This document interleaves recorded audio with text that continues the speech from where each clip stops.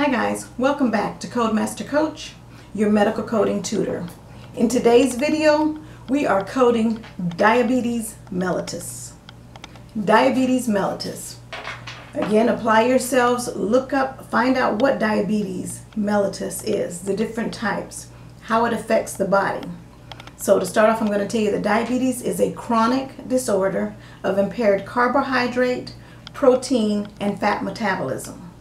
Diabetes is caused by either a decrease in the amount of insulin that's secreted by the pancreas or a reduction in the biological effectiveness of insulin secreted.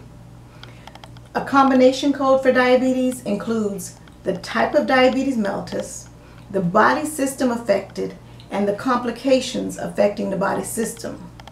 The type of diabetes, whether it's type 1 diabetes, type 2 diabetes, or secondary diabetes, is identified at the category level, while the fourth character identifies the presence of any associated complications, and the fifth and sixth character provides further specificity regarding the complications. And remember, in the previous video I talked about categories, subcategories, subclassification, how the code expands and gives greater and greater specificity. Okay, you can use as many codes as necessary to identify all of the conditions related to diabetes that your patient, whose chart you're coding, is experiencing. So you can have multiple combination codes for diabetes on one patient's chart. And also remember, borderline diabetes, when a patient's coming in, they have not yet been diagnosed with diabetes mellitus, but they're coming in with hyperglycemia, and if your physician diagnoses them with having borderline diabetes without the confirmation of the diabetes, it's coded to subcategory R73.0, and then you identify your fifth digit. So let's talk about the three main types of diabetes. We said there's three: type 1, type 2, and secondary, right? Now, if your medical record documentation does not clearly document a type of diabetes, the default is type 2 diabetes. Okay? If you don't know which diabetes your patient has, it defaults to a type 2. Just code as a type 2 until you can get confirmation. Type 1 diabetes, which is category E10, is also described as ketosis prone, juvenile type, juvenile onset, or juvenile diabetes. But remember, the age of the patient is not the sole determining factor.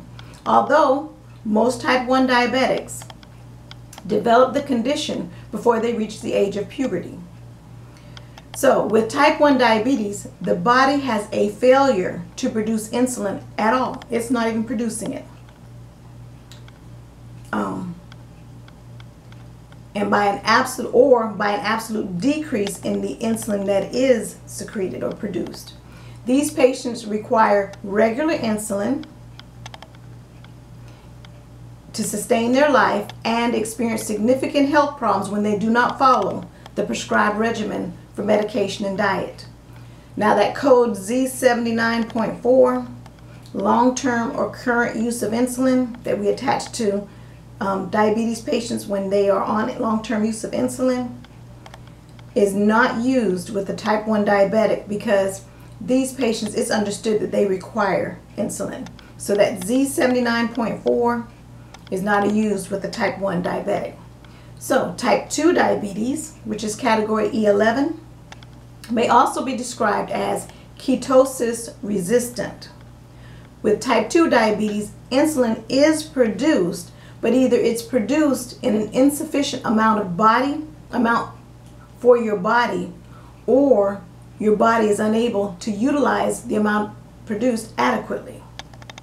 Type 2 diabetics usually do not require insulin. They are usually managed with an oral hypoglycemic, some type of pill, diet, and exercise. However, some type 2 diabetics cannot be managed with oral hypoglycemic or by diet and exercise, and so insulin therapy may be required to control their persistent hyperglycemia. And when a type 2 diabetic patient routinely uses insulin, then you assign that Z79.4 long-term or current use of insulin. However, this code should not be used if the insulin is given temporarily to bring the patient's blood sugars down or under control for the encounter for which you're coding. So, one, if your patient is taking a hypoglycemic medication, a pill, there's a medicine called metformin, or any other type of hypoglycemic tablet, that is not insulin, and you do not use that Z79.4. However, if they are a type 2 diabetic, which those diabetes, again, are usually controlled with the hypoglycemic agent, diet, and exercise, but on this particular admission, their sugar, their hypoglycemia levels were so high that they had to give them insulin to bring it back under control, but they're not usually on insulin, then you don't assign the Z79.4. However, if they are on a daily dose, or sometimes it's usually a morning and a night dose of insulin, and they're type 2 diabetic, then you do use the Z79.4. Okay, so I hope I broke that down. So then secondary, the third type of diabetes is secondary diabetes. Secondary diabetes is always caused by another condition or event. Secondary diabetes can be caused by an underlying condition, which is category E08, drug or chemically induced, category E09, due to an infection, or as the result of therapy, such as surgical removal of the pancreas. Remember, your pancreas produces the insulin. So if they had some type of surgical removal of the pancreas, they're not able to produce it. Therefore, they have secondary diabetes. Or it may be some other specified type of diabetes, category E13. Now, code Z79.4, long-term current use of insulin, should be used for patients with secondary diabetes who routinely use insulin. However, code Z79.4 should not be used if insulin is given temporarily to bring the patient's blood sugars under control during this particular encounter for which you're coding. Okay?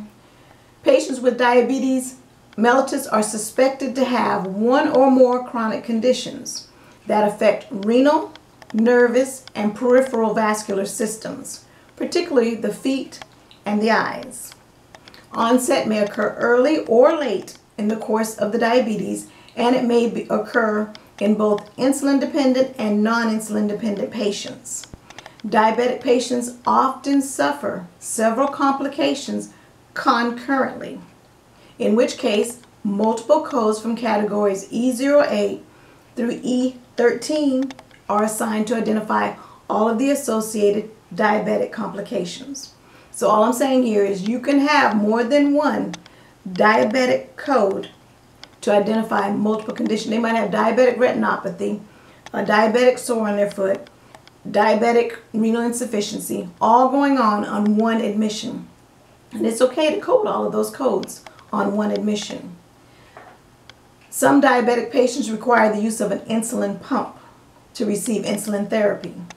An insulin pump is a small computerized device, and it looks like a beeper. Now, we used to wear beeper back in the day. We used to wear a beeper on our waist. It's a small computerized device attached to the body that delivers insulin via a catheter. The pump may provide a continuous drip of insulin all day long, or it may allow the patient to self-administer an insulin bolus by pushing a button. Failure or malfunction of the pump may result in underdosing or overdosing of insulin. Both of these situations are considered mechanical complications and are assigned a code from subcategory T85.6, which means mechanical complication of other specified internal and external prosthetic device, implants, and grafts as your principal diagnosis. So remember, that mechanical complication should be your first, if that's the problem with your patient, should be your first listed diagnoses. In addition, a code should be assigned to specify the underdosing, T38.3x6, whatever, or overdosing, T38.3X1, and then your sixth, so that's 1, 2, 3, 4, 5, your seventh digit, as well as the code for the type of diabetes mellitus and any associated complications.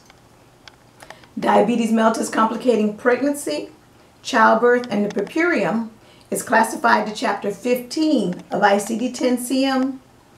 Diabetes mellitus is a significant complication in pregnancy.